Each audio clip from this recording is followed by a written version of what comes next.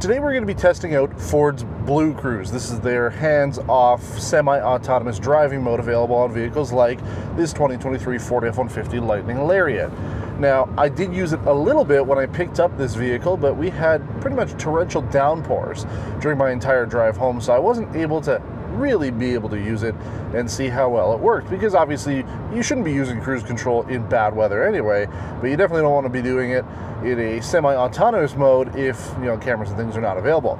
Now my screen here is telling me BlueCruise is available. I click the button and it is supposed to activate it. We're going to be setting our speed here to 110 kilometers an hour. Normally this would be really slow for me. I don't usually drive this slow, but we're going to be doing it this way just to try it out and also save a little bit on the energy when it comes to this vehicle. Now we've done a full tour and review of this specific Ford F-150 Lightning, so you can check that video out if you're interested. We've also done a video talking about the charging infrastructure here in Quebec. But if you're really just interested in this system, then stay tuned as we're going to be going over it. So how does BlueCruise work? Well, we've got two infrared sensors on either side of the steering wheel, one just behind, this is the main one really, behind the infotainment screen, and then there is another one on the door card, and they should be watching my eyes, making sure that I am paying attention to what's going on, because that really is the most important thing, is that you're facing forward and ensuring that you're actually paying attention, because this will not necessarily prevent an accident. It does take all the equipment that's going on with these vehicles, such as the adaptive cruise control, lane centering, you know, you've got all this sort of stuff going on that once connected together creates BlueCruise. And this is something I've been talking about for several years now, that manufacturers should be able to incorporate all of this stuff that's already on their vehicles and come out with some sort of system like this. Now, like GM, this uses a mapped network of roads to be able to be activated. Here in North America, Ford says there's about 200 kilometers of roadways that have been mapped out that you can use BlueCruise on. Compare that to GM. The last time I checked, I think they were at like 650,000. It's quite a bit of a difference. Now, the car just slowed down to 100 kilometers. I don't know if that's because that's the speed limit, but it seems like it has done that. Now that could be a problem for people that don't drive the exact speed limit. I mean, let's be honest, who does? Nobody does, right? You've got your average consumer doing maybe 5, 10, 15% over the speed limit. That's sort of my general rule of thumb. Speed limit here on the highway is 100, so yeah, I find that 115 is plenty good, but you know, there's tons of people that are doing 160 on this highway, and then you've got the people doing 100. So we'll have to see. I want to see how many times that's going to force to go over, because that will be extremely annoying to have to reset that. We're coming up to another traffic sign here. That's what Ford says. It uses the traffic sign recognition. We're passing it. Well, it didn't do anything that time, so we'll have to see. It could also be using the GPS data, because, you know, with GPS these days, with maps, they do have the speed limits built into those information that comes to the vehicle, so we'll have to see how that goes. But so far, it's been working. My hands have been off. I have been paying attention. I've been looking kind of at you and the camera, but for the most part, we have been more or less centered in the lane here and driving along. And it works, right? That's how you would expect these systems to work. We've tested it on GM, haven't had any problems with it. We did have a problem in the sense that the entire system failed and just wouldn't work anymore.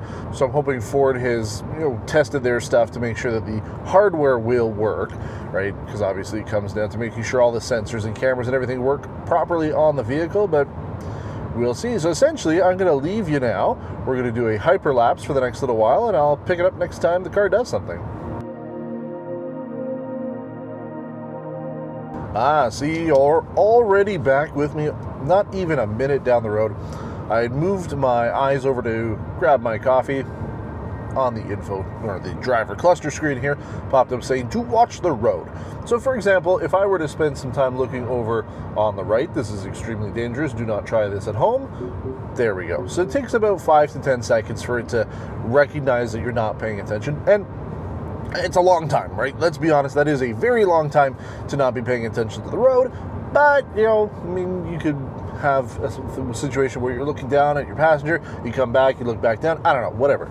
Ford has obviously worked out how long that system should work before it intervenes, and I imagine similar to the Cadillacs that we've driven, if you really aren't paying attention, the system will shut off. Now, GM has said I haven't tested it because I'm not stupid, but GM says, at least, when you're not paying attention with Super Cruise, it first of all flashes to tell you to pay attention. If you really don't, it flashes red to tell you got to pay attention. And then if you don't, it is supposed to disengage and pull you over to the side of the road with the hazards on, and it will not re-engage until you've turned off the vehicle and done a full power cycle.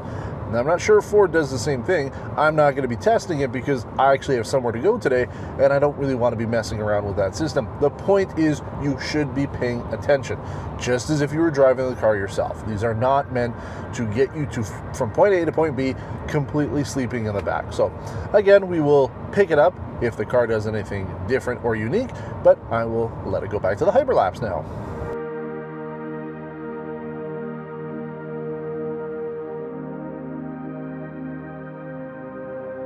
Now, I just completed a lane change there. That is something I had to do myself.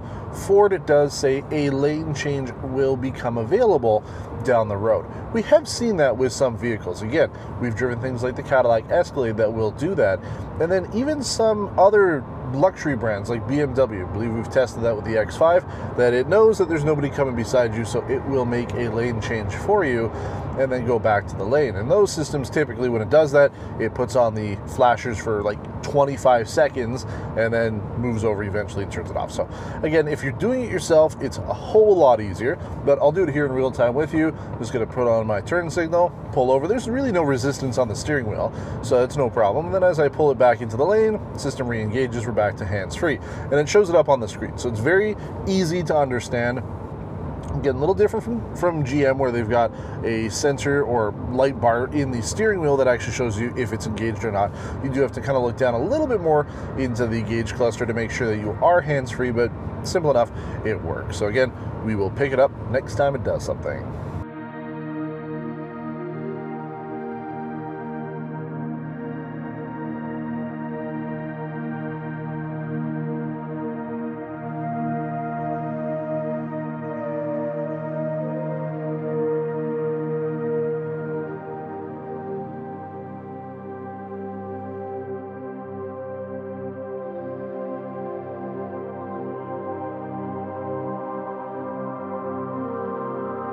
Well, we're almost at the 30-minute mark now since I started this video, but also since we started our trip on the highway here. So far, it's been pretty good. I've had no issues with it, but to be fair, at the same time, we haven't had anything that would throw a curveball to this vehicle, such as somebody cutting me off, or maybe the lanes not being quite marked the way that they should be, or construction messing things up. There were a couple things that I do want to note. We did have a construction zone, but the lanes weren't changed, so nothing happened there. But we did have an exit off the highway going onto the 402 towards Brantford. That's where the lane would split in half, and the car did stay in this lane. It knew where we were going, or at least it assumed where I was going, but I don't think it would have worked the same way had I been taking that exit.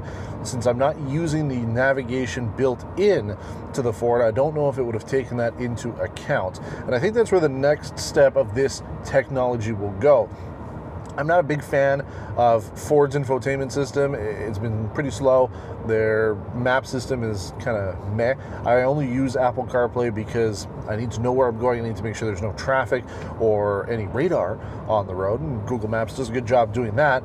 But you know, I would probably use the built-in navigation more, and especially if they did come out with these systems that really tied into wherever you're going. It will do all the mapping and everything for you and understand where you need to go, so that maybe it would make those sort of changes for you, those lane changes or those merges a little bit easier. That'd be great. So that'd be the next step, and who knows, maybe it really does do that if you were using Ford system here, but they do have to improve their technology there. But aside from that, everything has worked out. You know, I haven't had any complaints with it. It's been a pretty stress-free drive. This is the slowest I have ever been in my life. That's the only thing that's frustrating if I were to complain about it. I mean, 108 right now. Oh, 107, oh my God. I have never driven this slow on the 401 before, but what I find interesting is up until really right now, I've been doing essentially the same energy economy that I did when I was coming to this, to my house. When we did our test loop, it's only about 2 kilowatt hours more. We're coming up to that 100-kilometer mark, which is where I test these vehicles. That's where I start my fuel testing or my energy economy testing. So currently we're at 30 kilowatt hours per 100 kilometers doing, 110 versus the 32. that I did when I was coming here, and that was different conditions. It was wet, very raining, you know, difficult weather conditions, so it kind of evens out. So I think at the end of the day, the one thing I've learned here is speeding doesn't really affect the range. You should just speed all the time. But that's about it for us on this episode. The GoPro here is going to die, so it's kind of why we're ending it. But I'm sure I won't have any issues throughout the rest of my drive here as we take over control and pass some slower traffic. I do thank you for watching this video. We have quite a lot of stuff going on these days here on Test Drive. So if you are not a subscriber yet and you enjoyed this video, then please consider subscribing to the channel, as it helps us get to our next milestone, which is 50,000 subscribers.